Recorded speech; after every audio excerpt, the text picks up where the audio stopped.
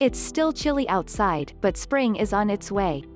Which means that it's time to play Pokemon Go, though I would argue that that is basically true for all seasons, just more so when it's nice out. And that's nice, because Community Day comes early this month, and we get to celebrate on the first Saturday as we prepare to dive further into the season of legends. Fletchling is in the spotlight, so let's get into it.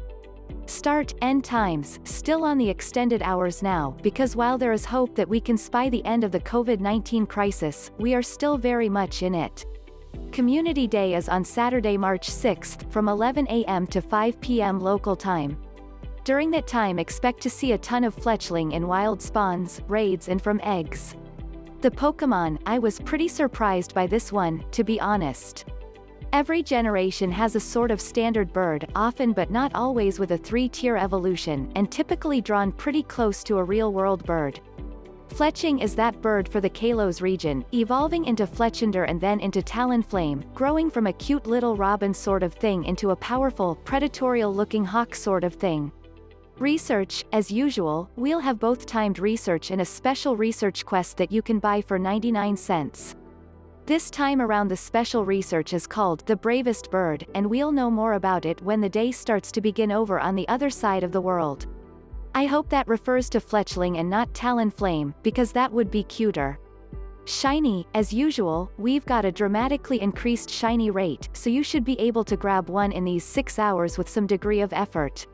It's a subtle shift this time, a little bit more orange, mostly, with the typical shiny flair when you encounter it.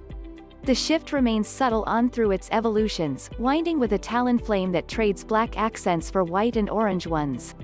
The move, if you evolve a Talonflame during or up to 2 hours after the close of Community Day, you'll get yourself a Pokemon that knows Incinerate, leaning into its fire typing.